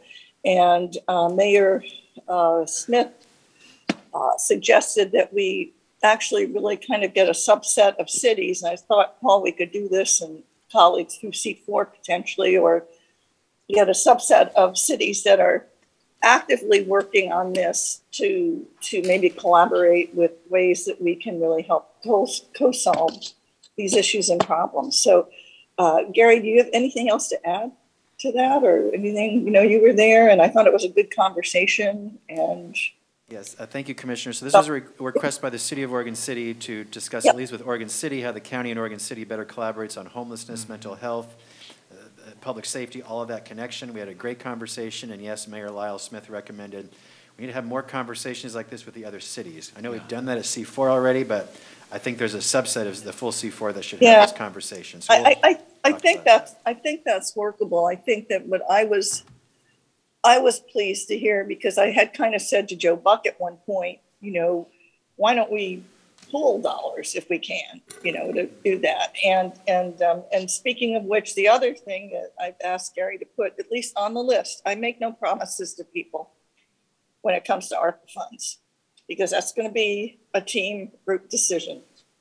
But Proud Ground wants to look at developing that middle level housing of people who could potentially move into home ownership in Lake Oswego. And I think that's more like 60% and below AMI, but folks who just kind of need to have that affordability because it builds, you know, prosperity and wealth, and, you know, helps people, you know, so it's, again, that it's the middle of the continuum. They wrote us a letter. I've given it to Gary. Gary, share it with everybody, whatever. And I just asked to have it put on the ARPA list with no guarantees. You know, they did an ask of like $800,000. And of course, we're going to keep getting these. I know we're getting lists of people who are asking for ARPA dollars. And I'm very clear that I'm more than happy to put it, at least kind of get it up on the whiteboard, but I can't make promises. But I just thought I'd let you know that that discussion is happening. And I guess they're going to ask Lake Oswego for an additional $800,000 in order to move forward with a project here with the property that they have. So just to give you a heads up, I did just say, you know, I don't know if it will move forward or not. I'm not, until we have a discussion about where our priorities are. But it is not transitional housing. It's more the middle affordability kind of a housing project. So anyway, that's all I have. Yeah, well, I'd certainly be inclined to think that, you know, any kind of partnerships with the cities is a good thing, especially when it relates to housing. You know, just keeping in mind goal 10 is a huge part of that. And I think we could all probably agree that if we all did our part and had more housing in place, that maybe rents would be cheaper, there'd be more supply and less people on the street. So love to have that conversation, and if C4 is the place, great. If it's a subset of that, we can do a subset of that. I too am hearing there's expectations from city councilors and mayors that we do more. And I've been trying to, like you have, Commissioner Schrader, thank you, and that is say, it's a partnership. What can you do as well? And if it's property or if it's funds or whatever it may be, whatever we can do to pull our resources together is of value. We're helping the same people. They're all citizens of this county and this region, and we all need to think about that in that context. So thank you. Okay. Next up, Commissioner Fisher. Thank you. I appreciated Commissioner Scholl joining me for the Reimagine meeting that happened, was it Friday? That was Friday, wasn't it? Gosh, time just kind of slips away. We, in preparing for that, Martine worked with me to make sure that our spreadsheet was up to date on all of the things that we have accomplished. There were a list of things that we have not or will not accomplish, which I went over. A couple of the things that were on that list, it's kind of like, gosh, don't really know how this got on the list in the first place. But one was to make the sheriff appointed and not elected. And another one was to have more control over sheriff's budgets. That were two of the things that I said weren't going to happen. And then the third thing was there was an interest from the group to have community engagement resulting in the, I'm paraphrasing here. I should be reading it actually in this report, but in alignment with divestment in law enforcement. And I really spoke to the group and said, well, yes and no. First of all, Clackamas County will not divest in law enforcement. In fact, we have invested with our support of the public safety levy, which actually helps us on our journey towards more equity and support for our sheriff's office with the body cameras, which we discussed today.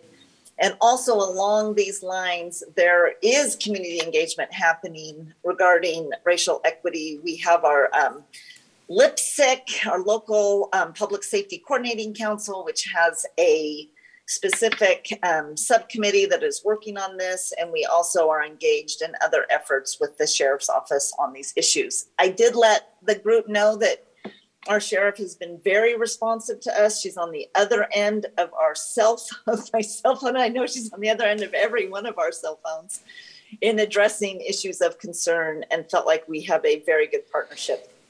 A big issue that came up from that group is the concern about sweeps of homeless camps. And we all know in Clackamas County, we don't see in Clackamas County what is seen in Portland.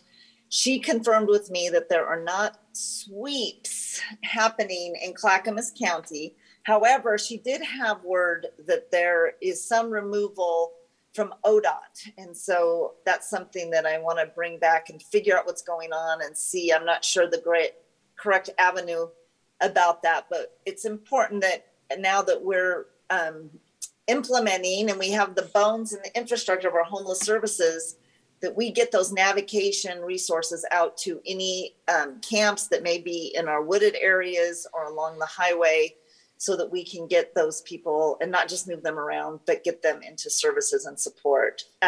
So Commissioner Shull, I really appreciated him being there with me.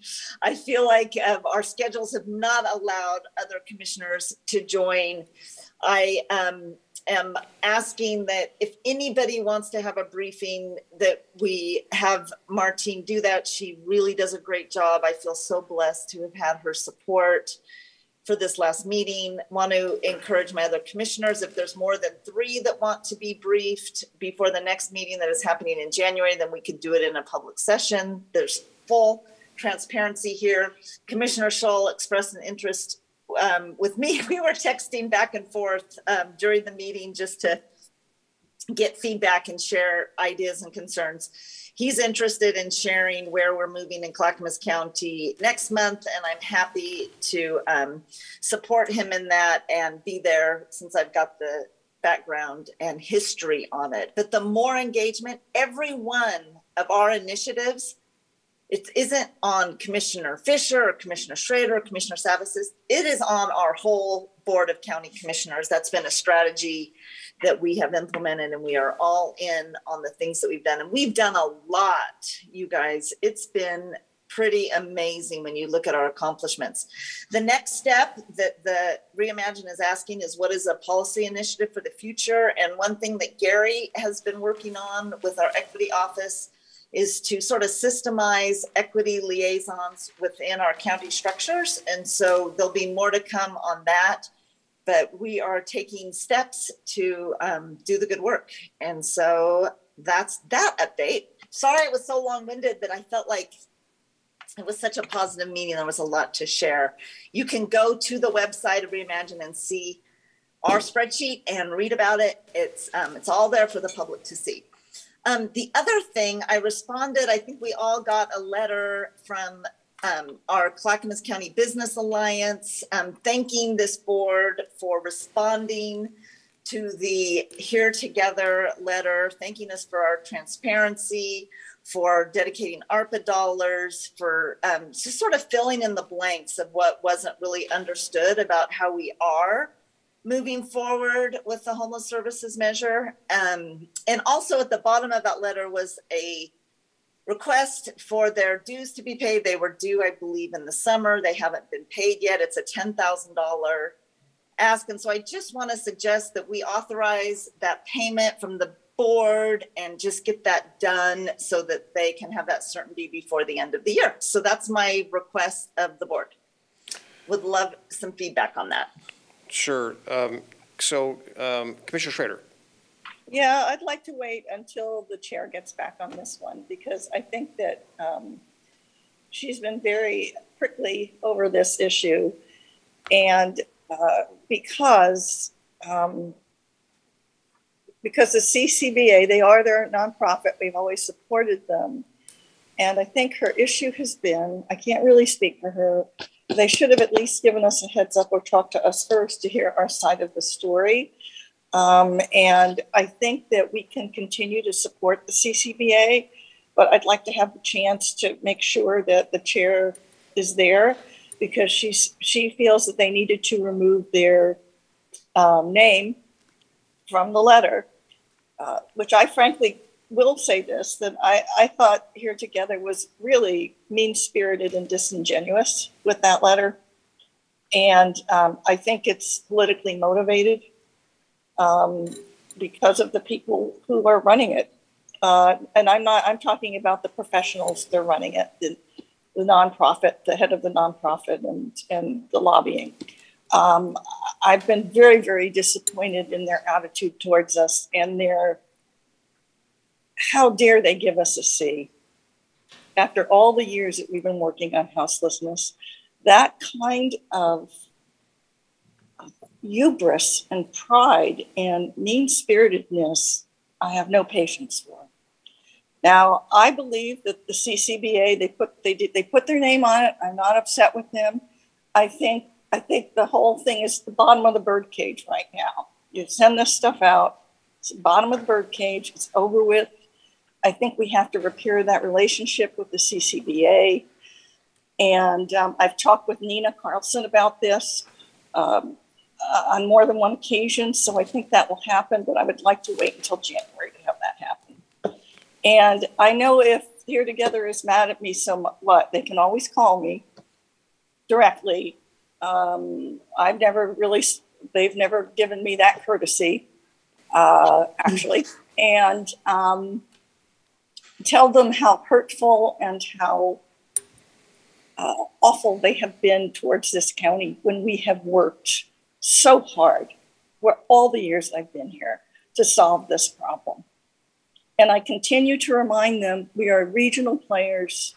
We'll do it because the region voted for it, but they did not convince our own electorate. And frankly, I don't think they particularly care about the poverty or houselessness in the rural areas one bit. So, sorry, that's my feelings on this. So I'd be glad to work the CCBA thing. I think that we should have them as partners.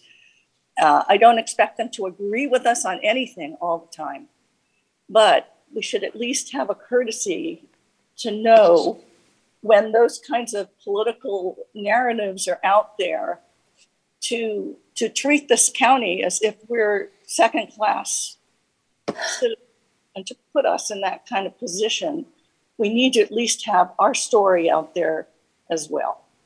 And frankly, that's exactly how I feel we're being treated. We don't need a C. We're an A+ county. I think those folks need to understand that. And I feel very strongly about this. So let's wait till January. I'd like to talk to the chair. I think that we can work this through, and I think it will improve the relationship. So at least we know we're communicating with each other, with the CCBA, before they take external narratives, because people are playing politics with poor people and homeless people's lives, in my humble opinion. Okay, that's it. Sorry. Thank you, Commissioner Fisher, not Schrader, for responding to Commissioner Fisher's invite to comment, and I'll take that opportunity here as well. My response is that I read the letter. Granted, I think maybe the letter could have, maybe been a little bit more informative as to the $14.1 or $14.2 million commitment that we've made, by the way, that we simply haven't identified all the resources, how we're going to make that through the rest of the year. Hopefully we will, if this IGA with Metro is signed. But I share your concerns, and I think there's value, Commissioner Schrader, in having the conversation with Commissioner Smith in attendance. However, being a business person and understanding, having to make payroll, having the financial pressures of making ends meet as a small business, I'm also sensitive to the impacts of having something that was expected in July, and here it is December, and they don't have the resources. So maybe at the very least, my olive branch here, my go-between is maybe if there's someone make a motion to at least advance $5,000 of the $10,000 request and to discuss the next $5,000 with the board in January.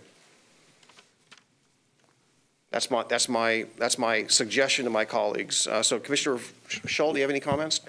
Question, that's $5,000 that you would like to advance at this time? The payment, I believe, is our contribution is $10,000, correct? $10,000 total, yes. Yeah, so we can either do the full 10 or we can do the 5, but I think Commissioner Schrader makes some good points, and I think Commissioner Smith would like to have the opportunity to opine here as well. So that would open the door for maybe both. Everyone gets a little bit of something here. Commissioner Fisher, what are your thoughts? Well, my thoughts are, we contribute to the West Business or Economic Alliance, and at $10,000, it seems kind of icky to me. I wasn't aware of all, I appreciate Commissioner Schrader, you sharing all of those thoughts. I am concerned that because we don't like what somebody says when they provide a really important the business community, a forum for advancing our business interests that we invest in because we as commissioners need that support. I'm concerned if we don't like what they say, that we're retaliating somehow and withholding their dues that were supposed to be paid months ago. That feels icky to me. I would rather make a motion for $10,000 to have us do it. If we can only get 5, I would support that as well. I just have a problem. I don't like the sense of retaliating. And Commissioner Schrader, I appreciated everything that you said. I was very not happy, I will say, with seeing that we were given a C, because this board, although much slower, we all know, than I wanted, but still we got there. We got there to have the bones of the infrastructure in order to get all of the services out the door for our local implementation plan. And that was a huge, heavy lift. And we did that as a team with a 5-0 vote. And so I hear you. I was upset. But I have to say that the community engaging with us is very, very helpful. And I appreciated the input from all of those stakeholders weighing in and letting us know what they thought. And I especially appreciated there was part of that letter that I absolutely didn't understand. And it talked about contracts being delayed and uncertain for our nonprofit community. And I didn't have any idea what they were talking about. I do need to let the board know because I haven't done this yet. I followed up, I worked with Rod Cook. I did send a very detailed answer to Mayor Gamba, who was asking about this. We have resolved that issue with the nonprofits. Contracts are being extended, and then when the next round of homeless services dollars comes available, they can compete. We have to recognize that the decisions that this board made, or that HAC made. Commissioner Fisher, we're running out of time. Could you be brief? Okay. Sure, to stop or switch around the procurement processes because we shifted things in not dedicating our current resources to the rural areas so that we would be able to roll out the homeless services measures had some pretty significant consequences. But our staff has worked, they fixed that. I appreciated knowing that. I had no idea. So that's my view. But I'm with you, Commissioner Schrader. I think that, I don't know if we're quite at an A. We'll be in an A when we're really, after we get this IGA done and we get some more resources and we put them out there. But I think. Commissioner Fisher, please. Thank you. I think that being thoughtful, conscientious, and methodical is important, and we need to do this right. So I hear you. Yeah, well, I think we're conflating a couple different issues here, and I think we've kind of wandered off quite a bit here. The fact of the matter is that CCBA did not write the original letter. They were told things, I think, that frankly, had I not been wiser and more knowledgeable, I too probably would have signed on to the letter if it was framed in a context of which I suspect it was. So I think we all have a responsibility. I'm going to say all, together. We need to be working together on this crisis. This is a human crisis, and to be political about it, I think, is what Commissioner Schrader's point has been, and mine as well. It should not be political. It ought to be a teamwork effort, and it was very clear from the beginning that we were responding. Commissioner Schrader and I and others were responding to information that was not in full context, was not completely accurate, and mayors, elected officials, private, everyone responded to that information. I think that was unfortunate because that steered, that lacked the confidence and the trust in our constituency, that we weren't doing things. We were accused of cutting $8.1 million, a number of things that were just let up. And instead of us doing our work and trying to advance things, we were busy trying to clarify or to put an end to these some false assumptions that were being made. So I can't fault CCBA for that. So to expedite things, because we're running out of time here, I would entertain a motion to approve $5,000 to the CCBA payment and consider the next 5 next year. So moved. Been moved. Is there a second? All second it? It's been moved and seconded to approve $5,000. Hey, Commissioner Schrader, you're muted. She's trying to talk. Sorry, I seconded it, but I would strongly suggest that someone give Chair Smith a call. And is that you or me, Paul? Let her know. I'm okay. I'm not objecting to giving them the money at all. I think what's done is done, and I think it's opened up a line of communication. I don't think Chair Smith feels that way. So we owe her a call to let her know and to let her, if she's upset, be upset. Okay, that's all I'm saying. So I will second that. Okay. Paul, give him 5,000. Okay, been moved by Commissioner Scholl, seconded by Commissioner Schrader. Any other discussion? Shannon, please take the poll. Sorry, Commissioner my Fisher, go only ahead. comment is that I'm going to support this today, but my official position is that we as a board should allocate the $10,000 due to CCBA that was due to us to be paid in June, and we should not withhold $5,000. But I will not be a no vote. I will not let the perfect be the enemy of the good, and I'm going to support this. But I strongly think that retribution from this board is not a precedent we want to set. Right. Oh, wait a minute now. This is not retribution, okay? This is not retribution. I don't do retribution. Even when the CCBA endorsed Tootie years ago, when I was a commissioner, I have never exacted. I don't do that. This is trying to make sure that all 5 of us on the board, from my perspective, because we have someone who's really upset, that we get that calmed down. Okay. So we can move ahead with the relationship with them. That's all this is. Okay? Not retribution. Please don't use that word around me because it's just not so. Right. So thank you, Commissioner Schrader. Okay, Shannon, please take the poll. Commissioner Scholl. Aye. Commissioner Fisher. Aye. Commissioner Schrader. Aye. Vice Chair Savas. Aye. Motion carries. We will pay $5,000 to advance a payment and consider the other $5,000 next year. I will say that I will probably support the $5,000 payment in full. I do not believe that CCBA is at fault for what they were informed of. So I would say it was an honest mistake. Yeah. You mean the $10,000, Commissioner Savas? Yeah, for the total payment of being $10,000. I will support the next 5 for a total of 10. Yeah. Okay? And, Thank you. And Definitely. is there People any? get- Yeah, and so the last of the comments will be mine for my issues. Oh, wait, Commissioner Savas, I'm sorry, but I wasn't quite done with my comments. One more item to lay, and it's just, guys, we're getting to the end of the year, right? And we just have so much work to do. I want my fellow commissioners to know that I've been working with staff. I'm really wanting to understand when we approved, or the commission, I voted no, but the full commission voted to approve the 13 million based on lost revenue. I am asking staff to provide for me, why did we have lost revenue? How did it impact operations? And how will paying back that lost revenue help us towards recovery? So Kimberly's been working with Nancy, been working with departments. I will share that with everyone when we get it. I believe that transparency is very important as we're dealing with ARPA dollars.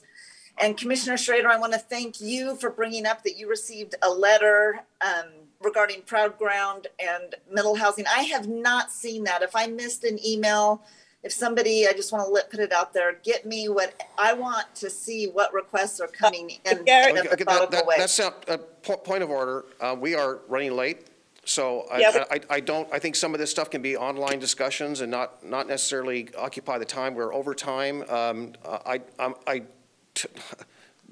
Something was just said here that kind of triggered made me very uneasy, Commissioner Fisher. Administrator Schmidt, you have a comment. Yes, the Proud Ground material was not sent to you, commissioners, because we're putting it all together in a single packet for a policy session on January 5th of every single request you received with detailed analysis and information by every request, which was Commissioner Fisher's original request. The lost revenue, respectfully, Commissioner, you got that memo, commissioners. You had that. Nothing's being withheld from you. Commissioner Fisher had further questions, which is absolutely appropriate, which we're answering. But we are not hiding the ball from you, commissioners. You had a memo on all the lost revenue and where it was going. I have to say that. Thank you. Yeah, I just took offense to the suggestion that somehow something wasn't transparent. And if there's something to that that's valid, I'm all ears. But I don't. You know, I think we need to be careful when we accuse someone of not being transparent. Commissioner Savas, I wasn't accusing anyone of anything, but when that vote was taken, we had departments and numbers and no explanation.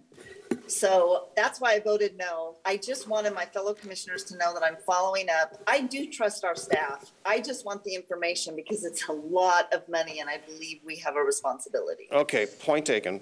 So that concludes your comments, Commissioner Fisher, for today? Yes, thank you. And I'm sorry for going over. All right. So just briefly, I too attended the event on Saturday, the Compassion in Action event. What time did you go, Commissioner Scholl?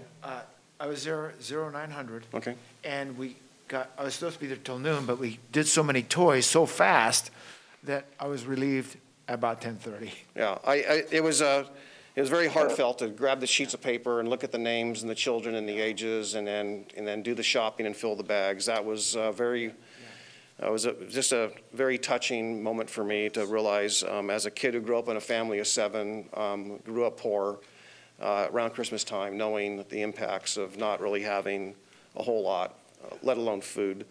So with that, and I will just abbreviate my comments and just leave it at that, and we're adjourned. Good job.